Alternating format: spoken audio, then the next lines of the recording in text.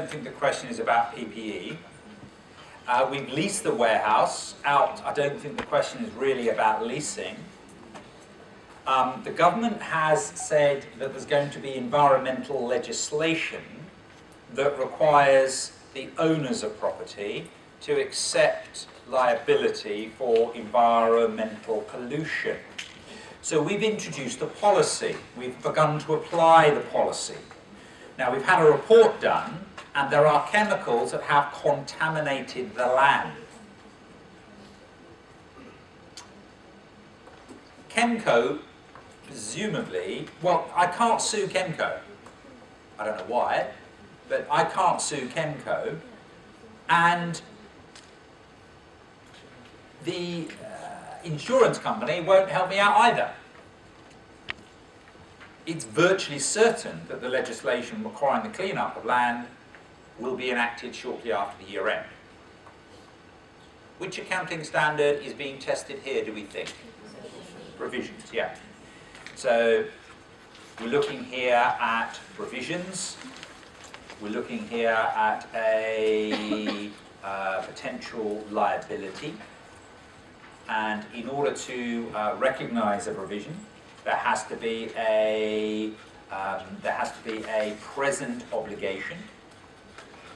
There has to be a present obligation which is legal or constructive, which arises from a past event where there is a probable outflow of economic benefit, which is capable of reliable measure,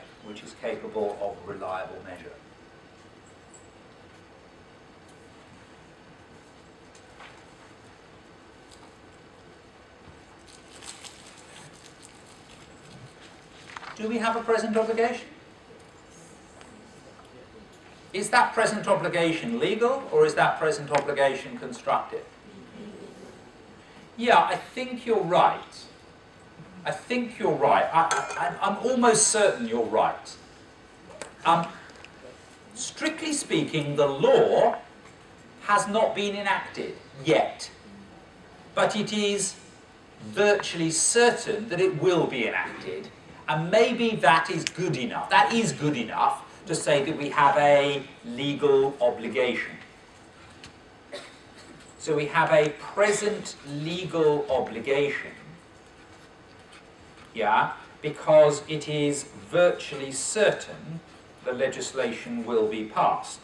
It is virtually certain the legislation will be passed. Now, maybe I should just leave it there, but can I just say that I think there's an alternative answer, which if you articulated, you would get marks for.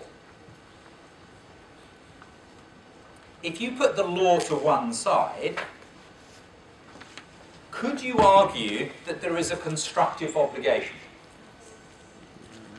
A constructive obligation is when you've raised a valid expectation. What have you started to do? According to the question, you have introduced a chemical policy. You've introduced a policy. Now, it's not 100% clear to me, but maybe you've introduced that policy and you've announced it to your shareholders already, your stakeholders. Because if you've got a policy which you have already announced, then that announcement raises the valid expectation, and if it raises the valid expectation, it creates the constructive obligation.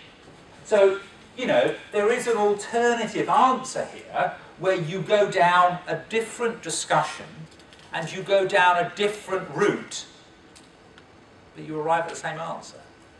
And that's fine. You know, that's valid. I think you can also argue that there is a present constructive obligation. There is a present constructive obligation if the policy is announced if the policy is announced prior to the year end. Because this policy would then, this raises valid expectations. This would then raise valid expectations. So yeah, I think we are going to have to make a provision. Hang on a minute. It's probable we will comply with the law. Do we have a reliable measure? It's not mentioned in the question, is it? If there is a reliable measure, then you can debit 10 and credit 10.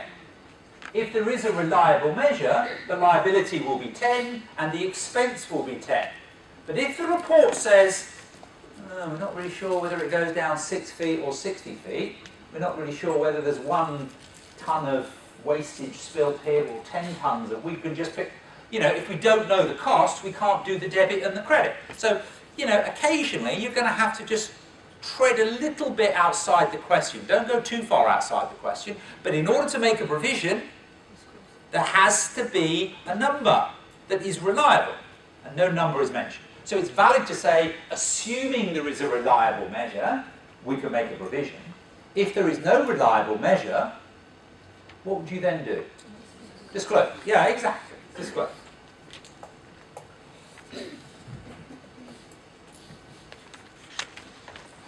Assuming reliable measure, recognize provision and expense.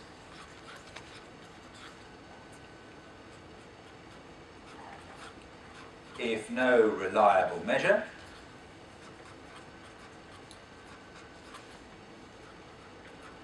therefore you disclose as a contingent liability. So, assuming that there is a reliable measure, you would recognise a provision and an expense. Debit P&L, credit provision. Debit P&L, credit provision. If there's no reliable measure, you would have to disclose it as a contingent liability. Yeah, I'm happy with that idea. I'm happy with that approach.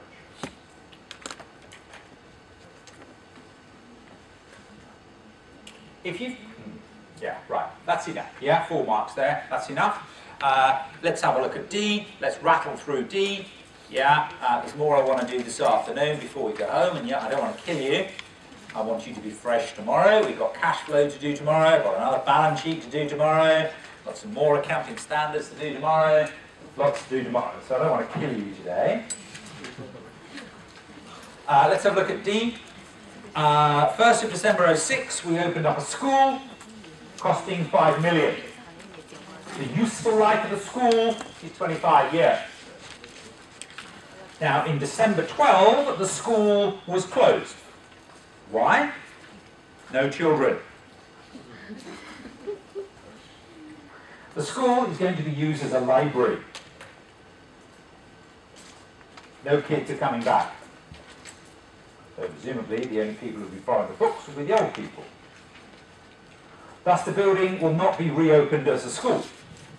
The current replacement cost is 2.1 because of the nature of the non-current asset, the value in use, and the net selling prices are unrealistic estimates. The change in use could have no effect on the value of the building.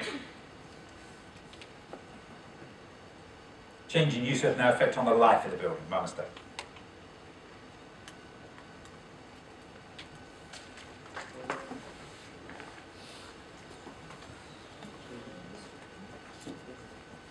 I have an asset, I now decide to use it for something else.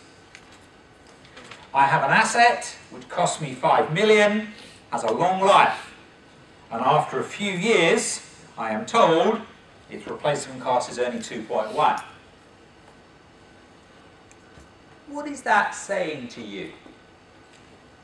What is that indicating to you in your mind? Which accounting standard do you think we should be debating in our heads about? What should we be thinking about here? I have an asset which I'm putting to an alternative use. I have an asset which seems to be worth less than I originally paid for it. Impairment. I agree with you. I think we are needing to conduct an impairment review because we have some classic indicators of impairment. So let me cut to the chase. So we have an impairment review. Yeah, the change in use is an indicator of impairment. The change in use is an indicator of impairment. So an asset is impaired when the carrying value exceeds the recoverable amount, and we must recognize the loss. We must recognize the loss. You would recognize the loss in the P&L unless the asset has been revalued, but there's no indication that the asset has been revalued. But if the asset had been revalued, you would recognize the impairment loss in the reserves, other components of equity, until you've exhausted that reserve. There is a depreciation charge that we can come up with. So the asset has a cost of 5 million. It has a useful life of 25 years. So there would have been an annual depreciation charge. There would have been an annual depreciation charge of 100,000. Yeah? An annual depreciation charge of 100,000. So when we are conducting our impairment review, we would have a carrying value where we've got the cost of 5 million, but how old is the asset? 6 years, yeah, I think it's 6 years. Is it 6 years?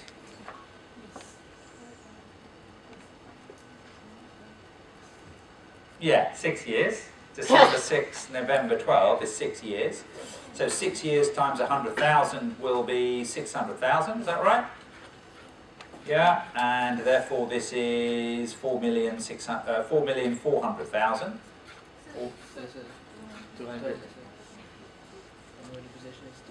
The depreciation is 200 a year. Thank you very much. So the depreciation is 200 a year.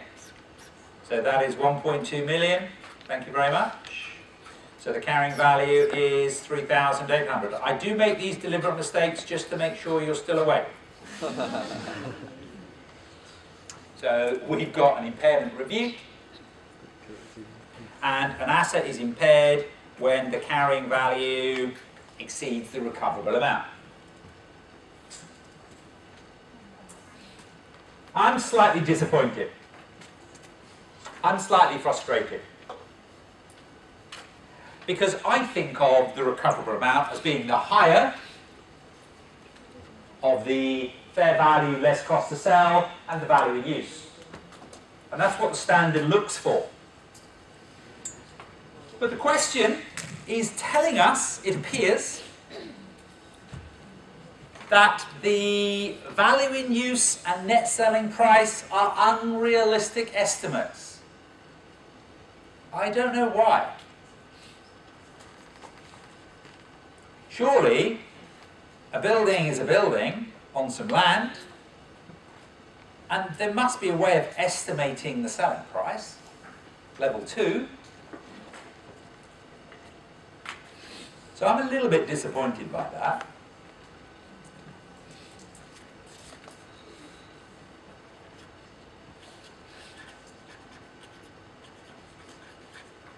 Seems strange that we cannot estimate the net selling price. Surely an estate agent would be able to tell you what you could sell it for. So on that basis, we do have what's known as a current cost. Now, current cost accounting is not something that I teach at P2. I never have done. I have seen it crop up occasionally though at F7. So maybe if you did F7 recently, you would be aware of current cost. So the replacement cost is 2.1 million, but remember the asset is 6 years old.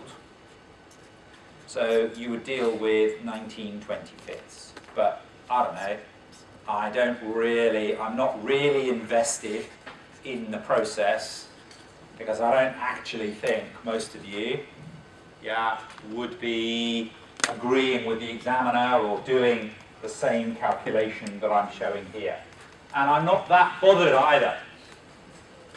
Because I think it's weird. You should have 200,000 a year for depreciation, so your carrying value is 3.8. Your recoverable amount should be the fair value less cost of sale or the value in use. But this particular question says, oh, you can't work those out, therefore you have to use this method. Well, I question that. But the number is there, so I guess I can use the number. Do I know what the number is? Let me get something which vaguely agrees with the answer at the back. 1596, is that right? Yeah. And therefore you get impairment loss of 2204. Thank you very much. 2204.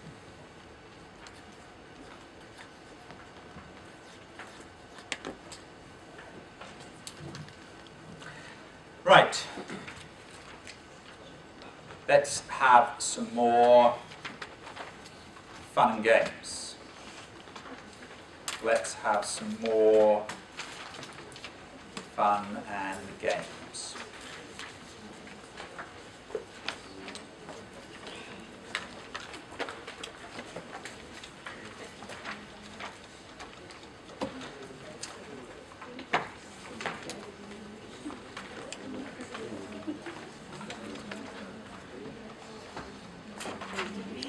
Let's have a look at page 132.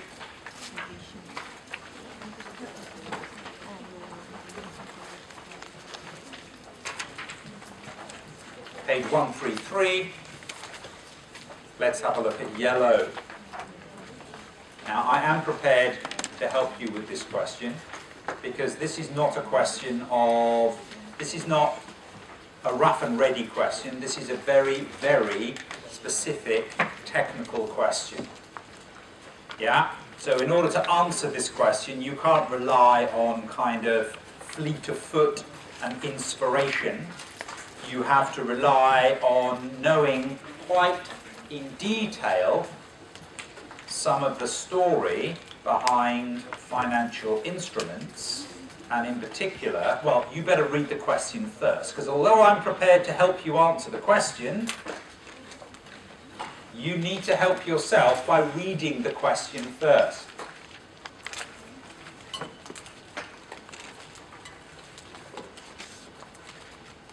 Yellow.